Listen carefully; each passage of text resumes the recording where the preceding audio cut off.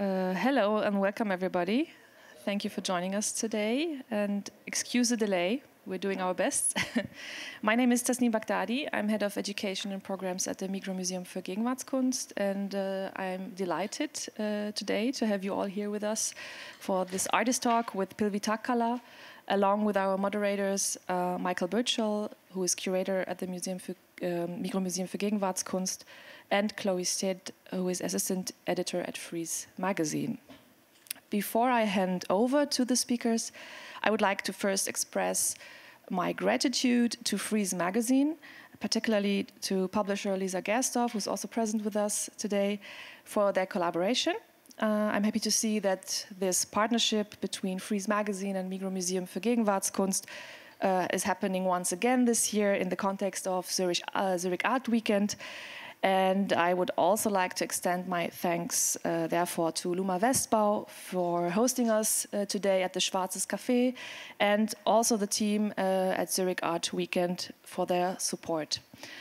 Lastly, I would like to provide you with a note. You already wear your red dots. I can see them. That's great. Please keep them visibly on you, because if you wish to join us for a drink afterwards, starting at 7 approximately, if we go through the talk quickly enough, then you will have the chance to get a free drinks on the White Terrace at our apéro afterwards, and we warmly invite you to do so and join us. And now I invite you all to immerse yourselves into the conversation on Pilvi Takala's artistic practice, guided by the moderators Michael Birchall and Chloe Stead. Thank you.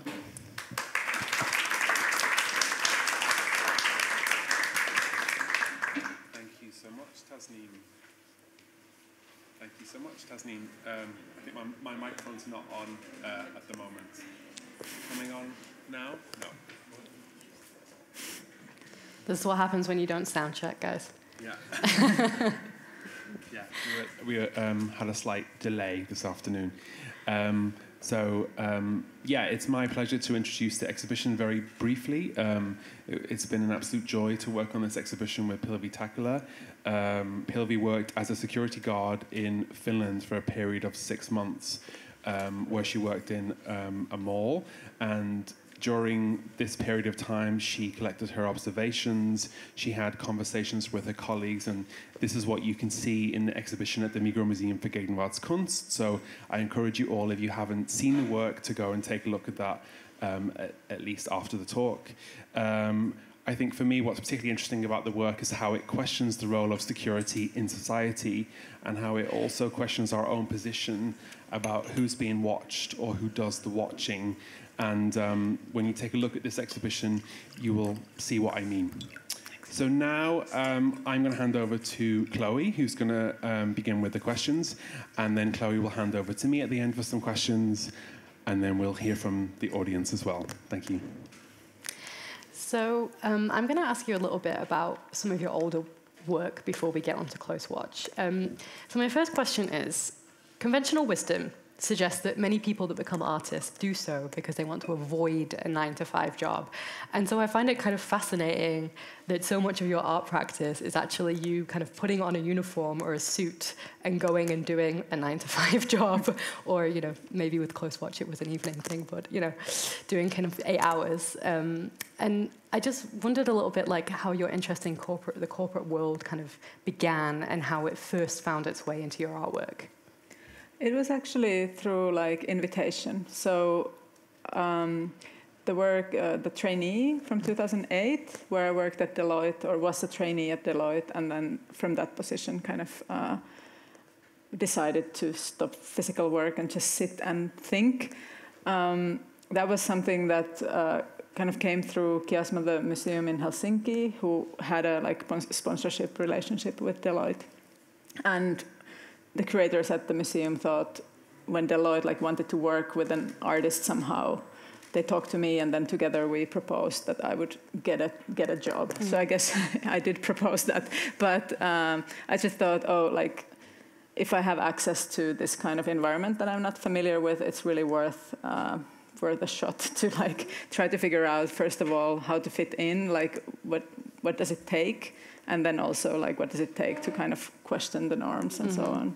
So that work actually was quite important because it was a period of a month, so kind of like long durational performance or something, and I found really how, you know, social pressure is really physical. Like this was not something I had realized so strongly before. So there were many things about that experience that I really valued for my practice.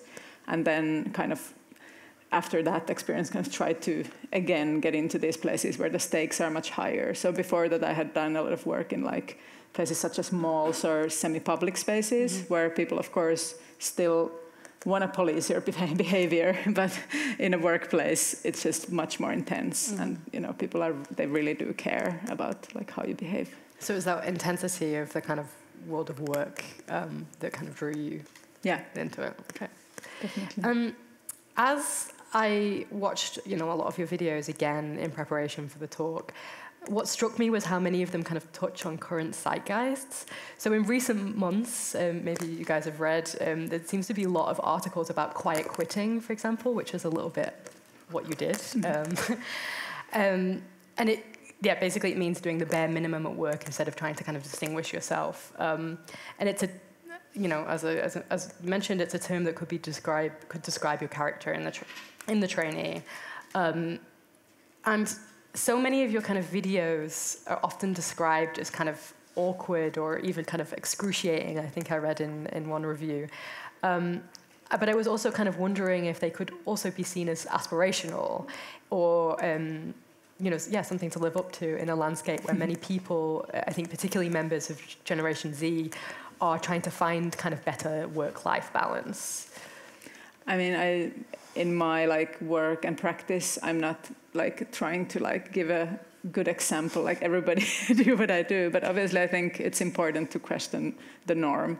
So, you know, at Deloitte, after I left, people did have a discussion about like what is acceptable working method and so on, and I'm sure there was some aspect of like rethinking, you know, some kind of aspirational moment for some, I don't know, or then everybody was just like, you know, this just doesn't work, let's forget about it, you know, like everybody look busy again. But I think, just the fact of like asking the question, opening up something that really like we really care about, that people like play by the rules, and then just to think again, like, why do we have this rule? I think that's always, you know, it's always helpful. But I don't know how many people who actually have a job then want to risk, you know, like the really like exclusion that you get from really behaving against the norm. But you can do little steps. You can try to like make space for something different. Yeah, definitely. And I think another thread throughout your practice, as you mentioned, was this kind of interest in subverting social norms. Whether it's kind of going through a shopping centre with a wad of cash. I think we should have had some images, but unfortunately they don't seem to be working. So you were going through a shopping centre or the street, was it actually? That was a shopping centre. Yeah, the shopping centre, with a wad of cash in a transparent bag, or kind of showing up overdressed and alone to a formal dance. These activities kind of often mean putting yourself in quite uncomfortable and kind of embarrassing situations. And I think something I often joke about, you know, being British is that I'm always embarrassed. But you kind of seem, at least from the outside, to be kind of immune to this pressure. And I kind of wondered if you were someone that also, you know, always felt comfortable challenging the conventions, or whether it's something that you just kind of had to get used to, you had to work on. It's definitely the latter. Like, you know, I totally understand what people expect, and it is hard to do something against it or do differently. So it's a muscle I kind of grew in my practice, and that's really in the core of the practice, to be able to like take that pressure and stick to the plan, or, you know, stick to the thing. Like, and also for me, when things get awkward, it gets good. Like. The worse I feel in a way, like socially, the better it's going. So there's I kind of like tell my brain, you know, fantastic, good job. But then, I mean, I do have to deal with the kind of emotional load afterwards. So there's a preparation to kind of like get into it and really imagine, like, you know, imagine reactions. I never know like what the reactions are exactly going to be, but I do, like, I predict that it's going to be awkward. People will not like it. There will be like rejection, these things, and then I just tried to find a way to like stick to it, and then afterwards somehow like let it go or deal with those emotions. So this kind of script in a way, or an idea of what you're going to do, is how you've kind of learned to deal with it, or to kind of push past the embarrassment, I guess. Yeah, I guess there has been like from the beginning like some super simple idea, and I really wanted to see how people react to that. So my like wish to gain that knowledge was like larger than the like pain from the like embarrassment or awkwardness.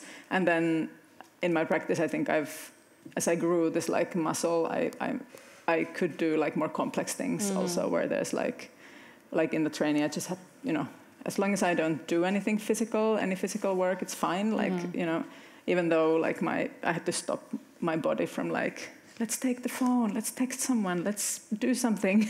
So, it's a practice that like you get better at it. Slowly and slowly. I like the idea of it being kind of a muscle that you kind of grow. But it's also interesting because I think writers also tell ourselves if something bad happens, like, well, at least I'll get a good story out of it. It's a good one. So I think it's something that we all do. I kind of wanted to ask about, the social norms and how people kind of react to those who break them, whether you find that changes from country to country, because obviously you made films in Finland and then showed them here or elsewhere, and I just wondered how much you think about that context when you're kind of planning one of your performances, your videos, or exhibiting one of them. Like when preparing, I call them interventions rather than performances because of the audience expectation. But then, of course, context is everything. Like it is within a culture, and also I'm thinking about what does like me getting into that situation look like. Like I'm a white woman, Finnish person, like often a foreigner, but also I've done work in places mostly where I kind of can read the culture to some extent, but I'm not completely like lost in what's the norm. Because of course the norm is different in different countries, but I think everywhere there's norms. Like it's a different one. But there's a sense for me that I need to be able to understand what people want me to do to meaningfully, play with that. And then also, but context is everything. And I think with many things, if you would do the same thing in a different country, it would look very different. But it's just like part of the whole setup. So there's the microculture of the space or the situation, and then country. Do you think there's been a particular kind of intervention that you've done then that really could have only been done in, say, Finland, for example, or not so much? I don't know. Somebody should go and try somewhere else, and then we see. But I somehow didn't feel like I should take on this comparing countries or cultures, whatever that means. It didn't feel productive or interesting enough for me. But I mean, sometimes I think in the Stroker, where I touch people in this London co-working space, I think people being British does make it funnier, because they have hard time to say like, hey, I don't like this. It's like, oh, maybe, I have a skin allergy or something. Like you have to have an excuse. Like you need to say like, hey, this is not nice. Or maybe it's hard for everyone, but it just seemed to play into the thing. But there were also people from different backgrounds, and some people found it normal or found me friendly and didn't think there's something special going on. So okay. And then I guess for my last question before I pass on to Michael, I was struck by an interview that you did with Art Monthly, where you said that your interventions were a way of learning, and that you choose to do them precisely because you don't know what the reactions are going to be. And I just wondered if there'd been any interventions that you kind of gave up because people responded in a way that you hadn't expected, or because people just didn't react at all? I think with many things I chose something that is quite subtle, like the ones you mentioned where I walk around the mall with the cash in a transparent plastic bag. It's not like every passerby is going to be freaked out, but when I keep going back, I go back to the same shops. People you can sense how people get annoyed. They have to deal with it. Like first they're just like, I didn't see that, and I just continue with my day. So with a lot of things, it's about also sticking to it. So I'm not looking for an immediate shock reaction. And also with the trainee, like somebody's sitting doing nothing for an hour, fine. But then like when it goes on for days, it's somehow like really the stakes like grow. And even there it took time before people started to like ask questions. And there I, for example, like I started sitting at my own desk, but then I felt that people are just afraid to talk to me, like it's not going anywhere. People are just freaked out, and I sit there and everybody's just feeling bad, but like there's no conversation. So then I like moved around the office, I went to different departments, and then I wrote the lift, which I initially thought maybe it's too funny, but then I thought, okay, like I should also write the lift to like have everybody encounter me in a different space. So there's also this modification sometimes when you go along with it. But often things are quite subtle, and that's like it grows kind of slowly. Yeah. And lifts just by themselves are awkward. It doesn't matter if you're doing an intervention or not. They're very awkward places. Cool, thank you. I'll pass you over to Michael, who's going to talk about Close Watch more directly. Yeah, I just wanted to add that I think the Stroker is hilarious. I mean, it's a real testament to how British people can't talk about their feelings. So everybody should watch it, really. It's great. But back to Close Watch. So as you've taken on many different personas in your practice in the past, I'm curious how you developed this particular role for Close Watch. My other sort of part B to the question is, in recent years, security and surveillance has intensified, in particular in public spaces. So how did this impact your work? So yeah, I start with the latter one. It makes more sense. So, I mean, I've always like empathized with the security guard. Yeah, I had like them respond to me in like carrying that cash in the bag or doing other things that are like non-normative, but you know, just annoying. So I kind of did think about what it means to do that job, what it means to be the person who has to go and figure out like, yeah, what's happening here. And then also this observation of like, there is so much more private security in public space, and especially Finland, where I'm from, shopping malls are really, we have such a bad weather, like they are public space. And there's everything in there also, so they put everything in there, library, substance abuse clinic, like you name it, like everything is in there. You can't like avoid malls. And then they are this in-between spaces, privately owned. Whoever owns the property is hiring the security. Of course, there's laws that govern like that space too, but yeah, that's an interesting kind of like semi-public space. And I guess it just felt like now is the time to look into the other side. And in terms of roles, it felt like the issues, like, you know, that the job is so complex, and these issues around like policing in society, security, so large that it was really kind of like, instead of like developing, like thinking about the role already, I was really like, I just want to try to do that job well. That was actually my like, not a role, but kind of like attempt. Whereas like, if you think about the trainee, I first went and my role was to be like as normal as possible marketing trainee, and then switch to this like not so normal marketing trainee who is doing this brain work, whatever.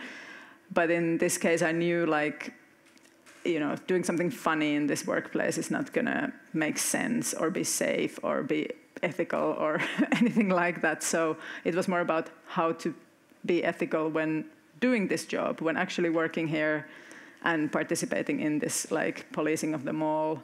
Can I like sleep well at night? And if I can't, then why? And like, where do I fail? So it was really not a role at all, actually. And also in terms of like, often in my work, I have a plan, I have a role, and I'm able to control my own behavior. Like I venture to this discomfort that is something that I can handle. But here the job was just so like complicated and the days were long. And it was more like, afterwards, I'm like, why did I do that? And this was weird, you know? So it was more about like failing than having like this role or a performance, and finding out through this like failing what the job is and yeah, what's going on. Mm-hmm. I think the installation for anyone that is at the Migros Museum, it's quite confrontational. in the sense that we see ourselves in the glass as we enter, and then we're allowed to go into the control room. And I was just thinking, like, do you think there are particular aspects or hidden aspects of the security world or the world of work that the piece in particular divulges to audiences? I think if I'm answering that question, I would say that for me, it's the fact, or now I'm aware that guards are able to watch people through cameras for a whole day if they wish to. And, you know, this is quite disturbing. Yeah. Yeah, I really wanted to, like, the one thing that I felt like I had privileged access to when also taking on the responsibility of that job was the access to the control room and access to the kind of workplace culture, the place of like analysis, bonding, everything between guards that is never seen by the public. Because when you go to the mall and you like, you know, do your job, people look at you. Also, you're being watched, you're being filmed by people, you know, and of course, you know, it's also they also do a lot of work that we don't see in that way, but the really kind of place that is only accessed by colleagues is the control room. And also in my work, I really wanted to look at, you know, like what it is to do that job and what happens, like what are the decisions, what is going on in this workplace. So with the installation, I kind of wanted to put the viewer also in the position of looking at everybody. And also it was pleasurable and also like felt really guilty to be able to look at everyone in the mall. Like, you know, I mean, we are aware, like we know there's surveillance, but it's just because you don't watch the monitors, so you're just like... Because you don't normally have access to the monitors, so you're not aware of what you're able to see. So this is why now, when I'm in this control room environment, I think about, you know, how am I being watched? And of course, it's important to say that museums have plenty of cameras in them, so whenever you visit a museum, you're bound to be filmed anyway. So, yeah. My other question before I keep talking is I want to sort of take us back a little bit and think about the security industry and the research and the development of the security industry. My research as part of the exhibition has sort of led me down many rabbit holes, and one being that in the Swiss context, there's a great deal of expertise in the country that offers very good advice on international security. How did you go about doing your research, and how did this impact you while you were on the job or even after you developed the workshop with the participants? Like my kind of angle was this, like, the position of the guard. And obviously the guard functions within like a larger system of like capitalism, of the laws in that country, of the like conventions, of the culture. And there's the law, but there's then like how things are done, like what is the customary way to do this. So, I mean, only when like kind of getting into it, I found out like, oh, the education is just 4 weeks long. Like, okay, let's like get this education.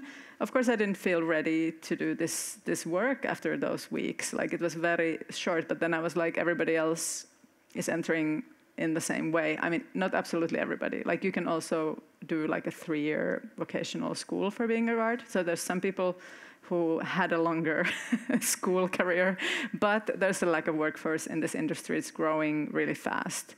So it's also very easy to get the job. So I mean, I did approach Securitas, and I said, like, I'm an artist, and I will, you know, make some art based on this experience, but for now, like, I want to work here. And they were like, welcome, yes, we need people, like, you know, we put you through the course, and then, you know, you work for us enough hours, we're happy.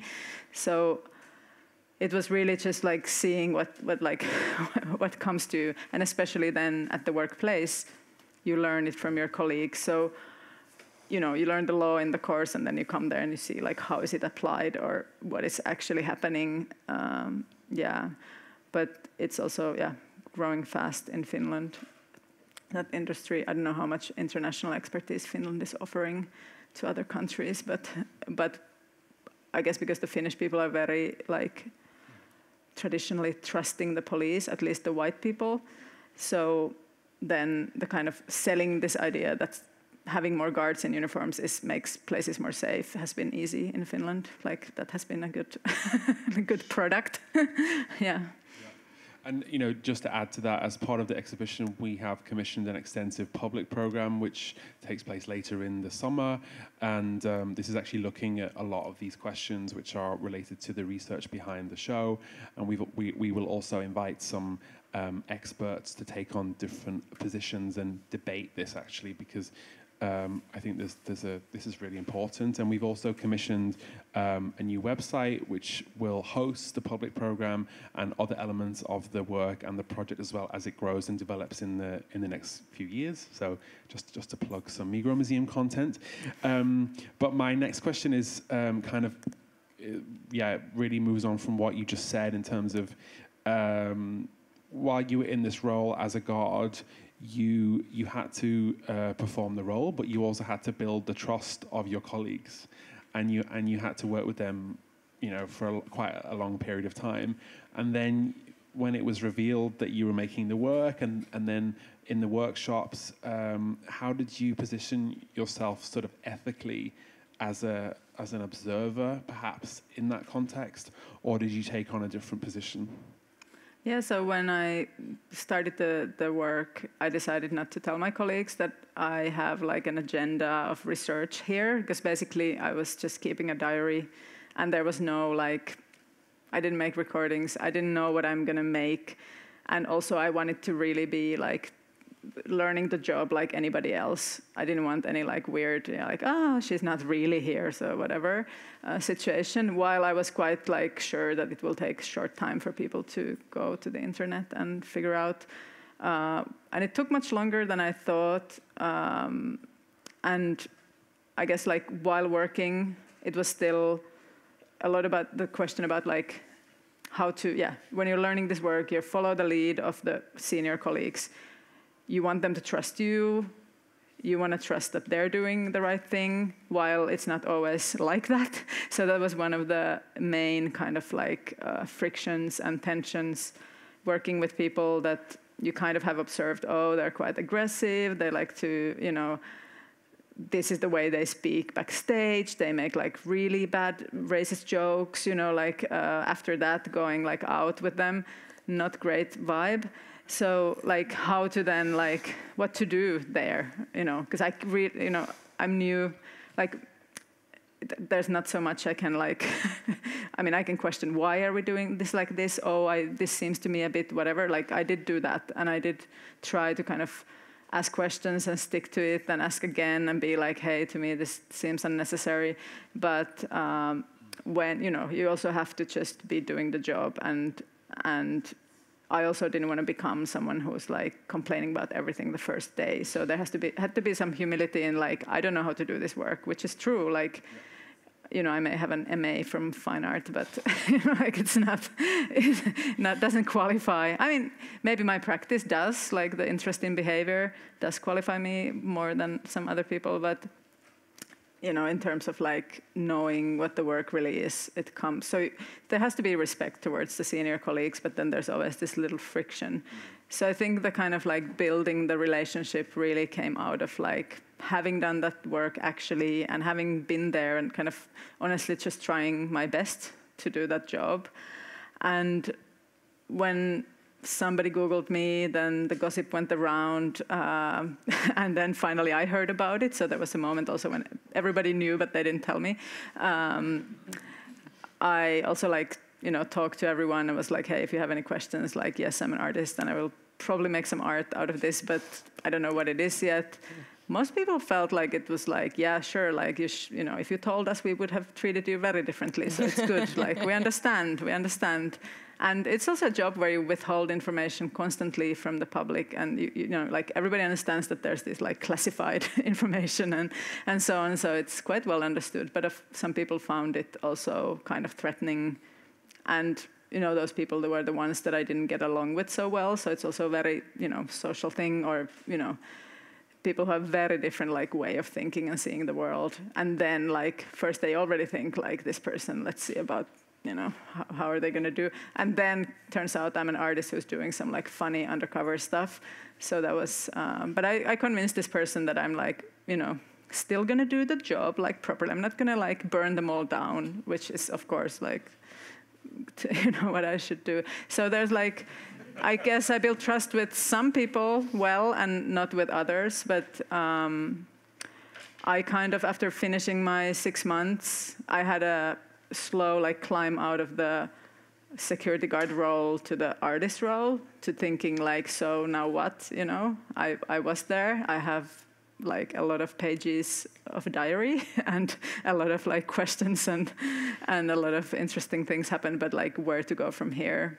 And what I did, I felt like, yes, I asked my colleagues a lot of questions, but there were more questions that came up as I sat in the studio with all these notes. So then I asked a lot of different colleagues to come to do an interview with me, like long, like a 3-hour thing, but like anonymously. And there was already like, you could see that some people decided not to do it. So then the people who found it like, oh, she has something to say, let's see. So then, you know, those people who did trust me to some extent would show up. And then, yeah, going on to the workshops, again, people, I guess the ones who felt like I have, you know, I'm talking about something real, then they wanted to show up. Would you say that's because maybe for the guards it reveals something about their employment and their own visibility, as security is often underpaid, undervalued, precarious? I mean, in a way, you're revealing their stories or the kind of hidden histories of the industry, really. Yeah, I mean, for some people, you know, some people really want to be heard. So there's also that aspect of like, yes, I will talk to you. I mean, this person who found me somehow threatening also wanted to tell me things. Like, we had like a 3-hour conversation. He really wanted to tell me like, look, this is how it goes. This is, you know, like, okay, you're doing research. Let me tell you, you know, like how the world works. So there's also this wish to like be heard. But then I guess because my invitation, especially to the workshop, was very like, you know, you have to be kind of brave to step into some like different, you know, that was already like, I made the space in the kind of art area. So I'm like, I'm your former colleague, now I'm an artist, but I'm kind of your colleague still, and let's like do this workshop together. So that's like, yeah, only the people who like felt kind of confident and that interested enough and brave enough to just give it a go, they came. But then like for some, I guess they just feel, I mean, there's a lot of this feeling of like nobody understands how this work is. But then you're like, I understand how it's, you know, like I do understand actually, and you know, like these are situations from the workplace. So great. I think now is a good time to open up for some questions from the audience.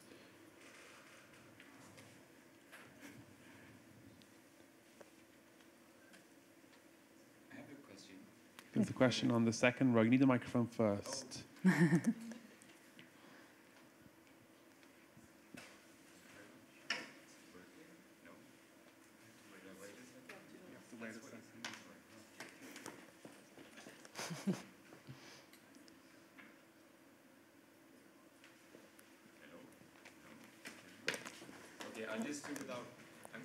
I will repeat the question for those of us online. So. I'm just curious to, like, how did you facilitate the workshops, and like, what was the content? Did you set up a research question at the beginning, or how did you? Yeah.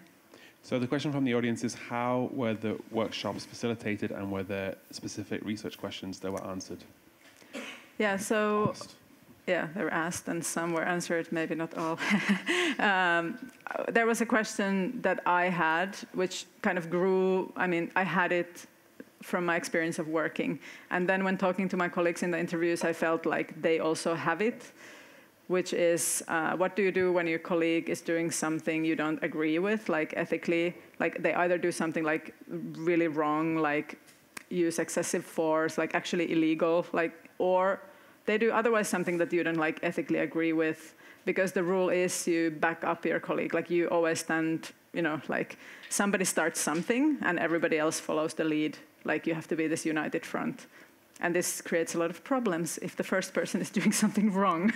So, but then that code is so strong, and for these reasons, like nobody understands how the work is, like, you know, where nobody appreciates us, we're doing this hard job, and, you know, there's all this kind of thing. So at least, and also because your colleagues like sometimes save your life, you know, you have like a bond that is very different from, you know, some other job where it's not like dangerous. So, but still, like, so when I talk to my colleagues, somebody said like, hey, of course, I would like to be the person who stops like an aggressive colleagues from like inflicting violence to some like, you know, person, like random person.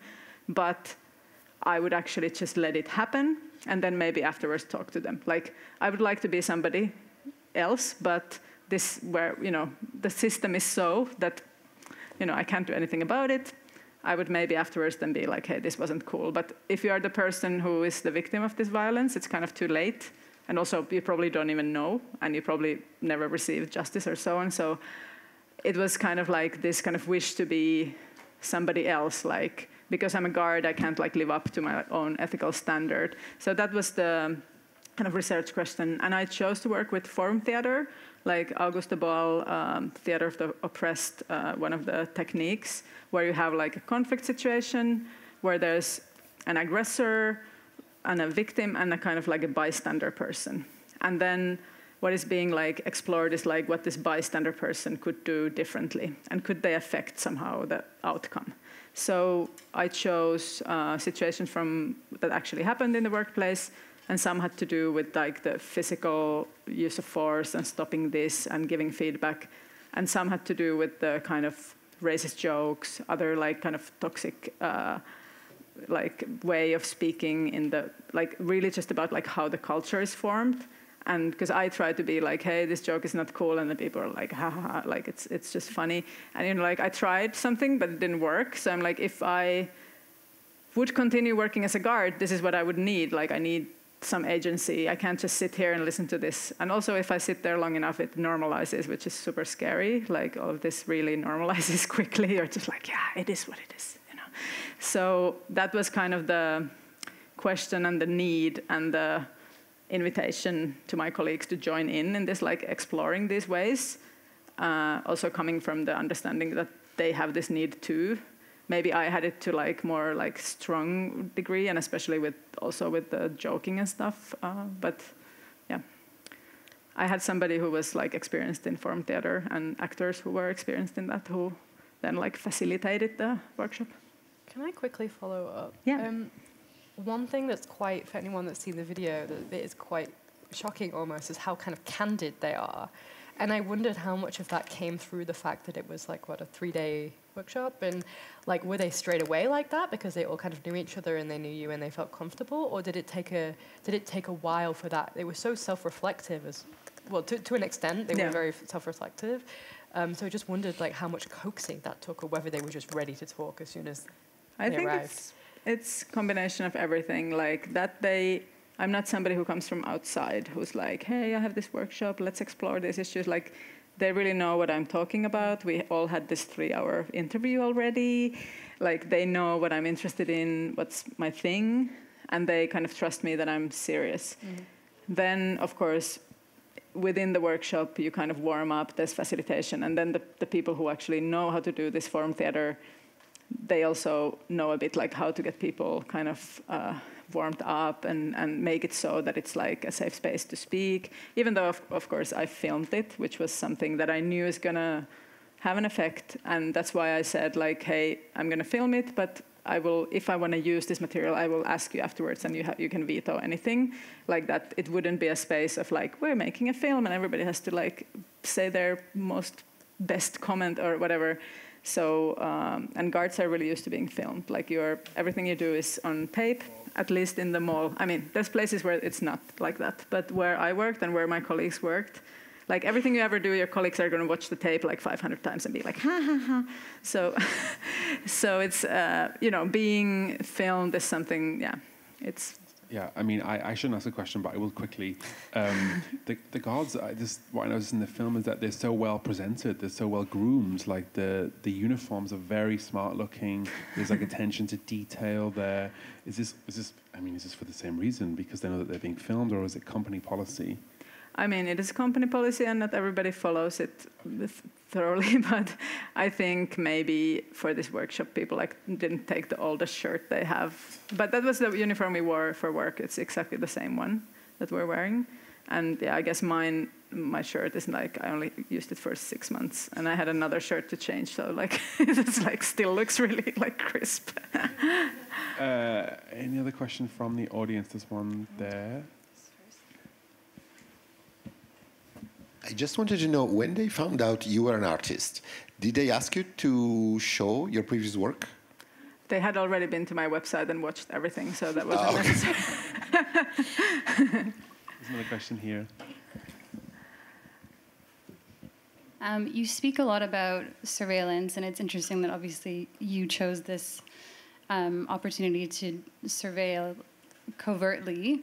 I was wondering if your colleagues didn't find out, did you have a plan to tell them?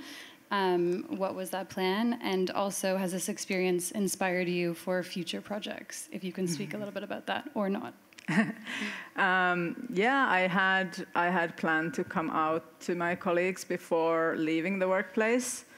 Like usually, like in these works, like the trainee or the stroker, I don't want to come out because I want people to like have the conversation about what happened as real. Or so, but in this case, I wasn't doing like a funny performance. I wasn't like, I was maybe breaking some rules, but not like, like not as art or whatever. So I really felt like after 6 months working, I want to come out. And I hadn't decided on the method because I was like, is it an announcement that is like official? Or do I like tell one person at a time so then it's like personal? Or what's the kind of route? So I was just like already like thinking how to do it when then, it was not necessary anymore. And obviously, yeah, for future, I won't say so much because there's actually not something clear going on yet, but there's always like, each work always has like something in there. And then you're like, yeah, this wasn't explored so much, but yeah, usually the projects kind of lead one to another. So something will be coming after this. There was maybe one There's more. one there, yeah. Thank you. And you mentioned from the very beginning about you are very serious about questioning the norm. And all your project and performance is all about questioning the norm. Wherever you go, you do the research. But just now you mentioned when you were working for the security guard with the whole team, you feel because you're an artist, you can't keep questioning the norm, and you feel also afraid towards the end you might succumb to the whole norm. And I'm just wondering, why would that be a question for you? Just because you're an artist? But artists actually draw from everyday's life, and whether you commit that as a project, which you say at the beginning, you didn't even know what you're going to do. That's why you didn't tell everyone. So why would you not completely dive into as just a human being, that as what you believe to, and in a sense you draw everything that you need for future project, but at the same time you kind of impact whoever you come into contact to raise question and to make that small society a better world. People start questioning. That's my question. It's a great question. Thank you. I definitely just went into that as a person. And then I have to debate with myself as a person. Like, because many of the things you do, like, you have to kind of follow the protocol. It's unsafe, like, not to follow the protocol. Like, I understand also, like, that, if there's a first aid situation, like, I have people who know actually what to do. I'm just going to follow them.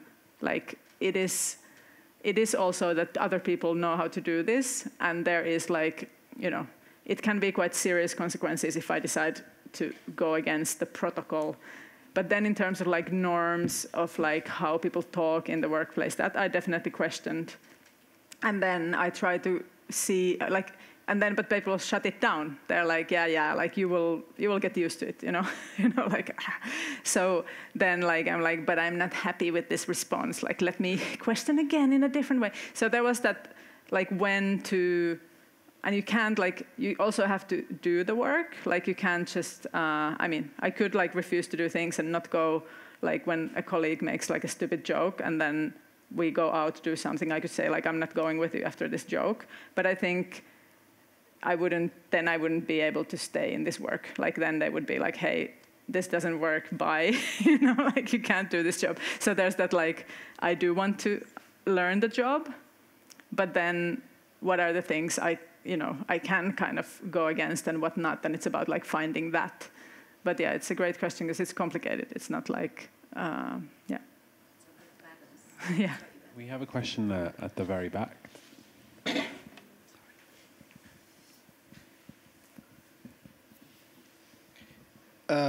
I have a question regarding the understanding of labor in your work, because when you are working as, when you are performing as these people who are working at different workplaces, so you are performing a form of labor. Mm-hmm. And when you are also working as an artist, you are again performing a labor. Mm-hmm. So, there is a contrast, complex layer of performing layer or labor or being attached with labor. So how do you kind of, resonate with this idea of being attached with this duality? Yeah. I guess it's it's a strength or like kind of like doing the labor of security guard and then trying to also do the labor of the artist at the same time. Sometimes it's not possible. Like sometimes I just don't have the bandwidth. But then that I can like have the privilege of stepping out of that and then doing the other labor. I think that's just something that is really amazing to be able to move between these things. And it's also, going somewhere and kind of, performing. In some other works, it has been even more performative in terms of labor, but it's always been like showing up and being there. It's not like, showing up and just sitting, but like anyway, like being there.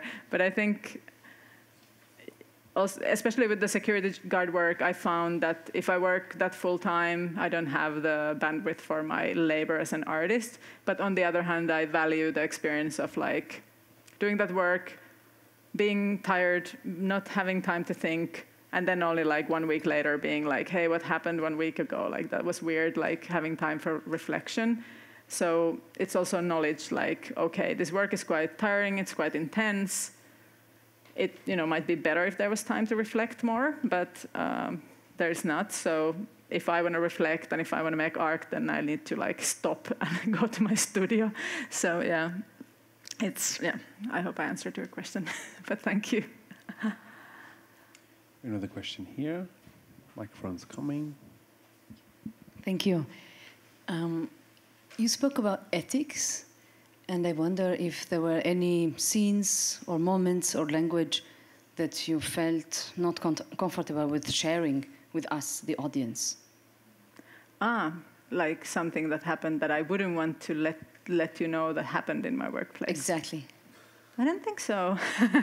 I don't think so. There was a lot of situations that I was uncomfortable with. So if you want to learn about that, then you can read my diary from the publication. And of course, not everything is there, but there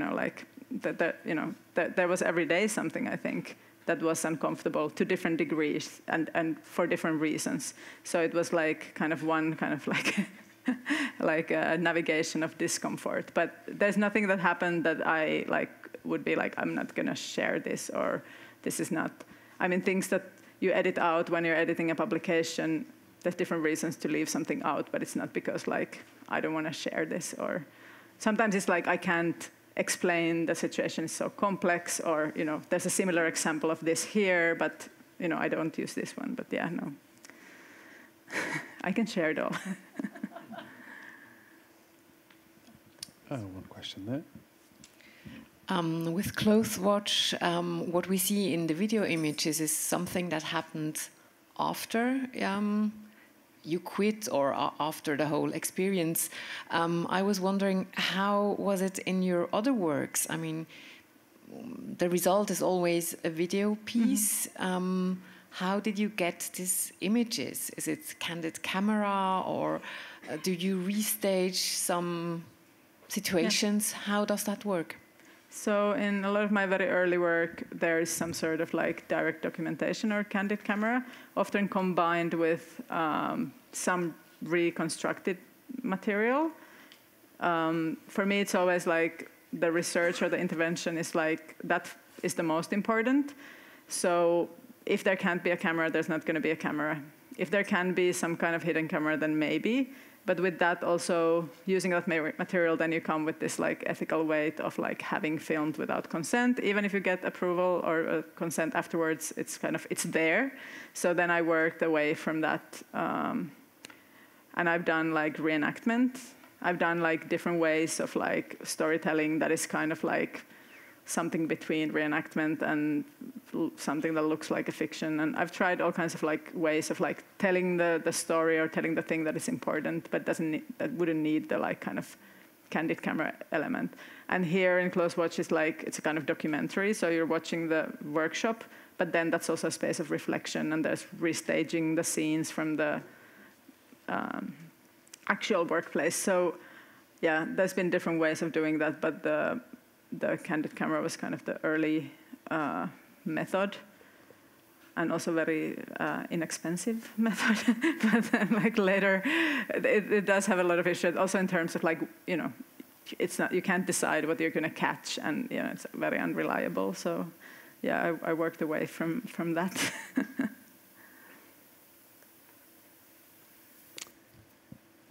The question at the front row.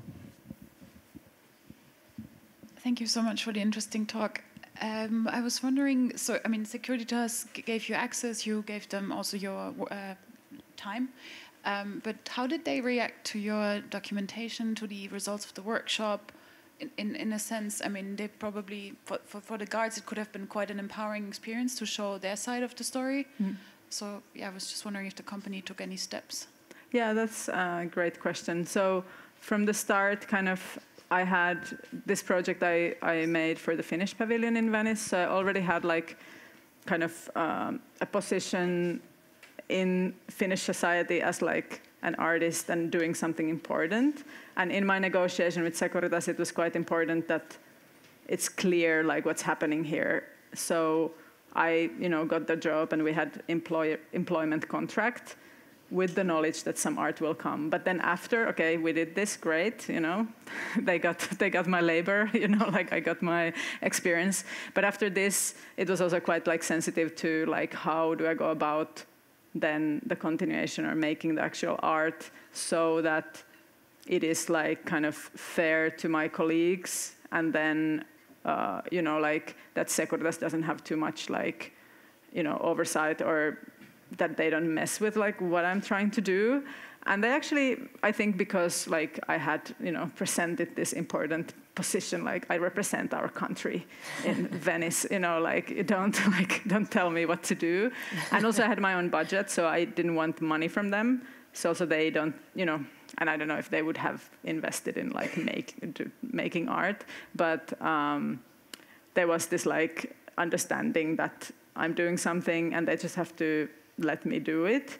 And I think they decided to be fine with it because they thought it's critical, but you know, there's so much bad press. We all know like how many like misuse of power there is, how much like problems there is in security. Like it's going to be more complex than, you know, the news that come out all the time. And I did, you know, I said I want to do interviews, like would you just, you know, ask my colleagues if they're okay with me calling them, so they kind of facilitated, or I said like, can these people get the day off? But then I would like pay them for their time, also for the workshop and the interviews. I paid the participants because they can't work that day and then they can't make the income. So, but then it's like, then they come to like my territory and it's not, it's not for Securitas in any way. And I didn't, you know, I said like what the themes are and so on, but when I decided after the workshop, I looked at the material and I was like, actually, I could make something from this. At that point, I didn't know if it's interesting, if the filming it, if it makes sense, is this what I'm doing, or should I do something else? But when I had figured out hey, actually I could work with this material, I first asked all the colleagues who appear in the film whether they would be okay with me actually using this stuff. And I had a rough cut, it looks like this. And when they all said yes, then I told Securitas kind of leadership, hey, now I know what I want to do for the art, and let's meet. And then we watched this together, and they were actually pretty what is this?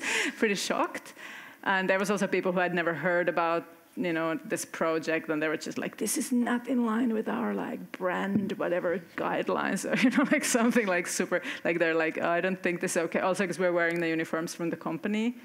I decided just to do that because that were our uniforms, and I didn't want to brace for they don't want to be affiliated with this or something. So I kind of thought I'll just take the risk. I mean, they could have told me you can't show this because it says Securitas here, but I kind of thought they understand it's a bad idea to tell me not to show something.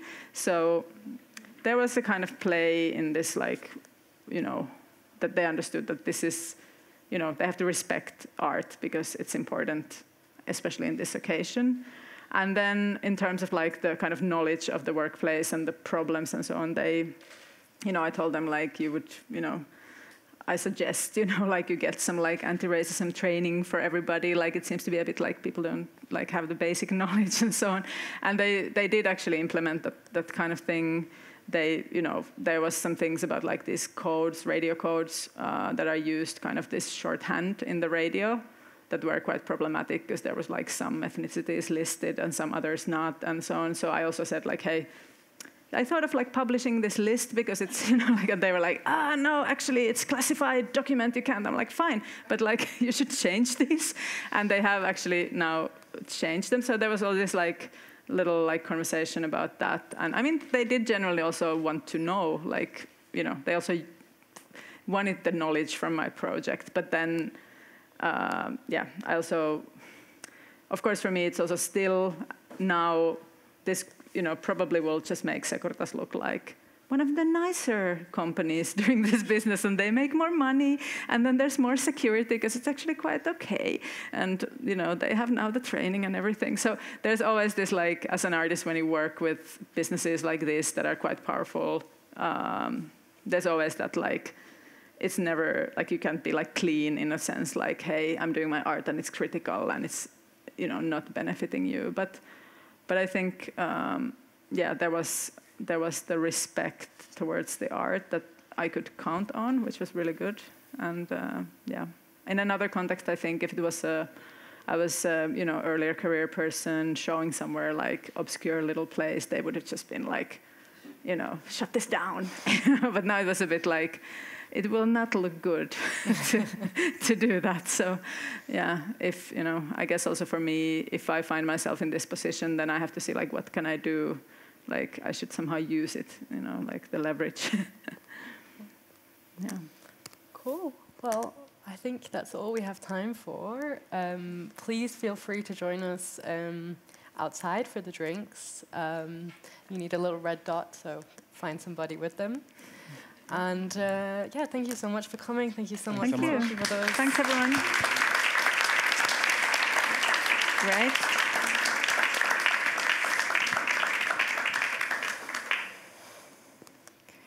Awesome.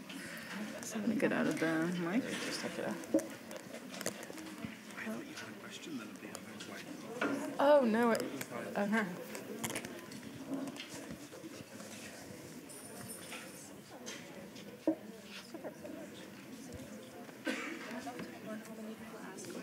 Yeah. Yeah. Loads of questions.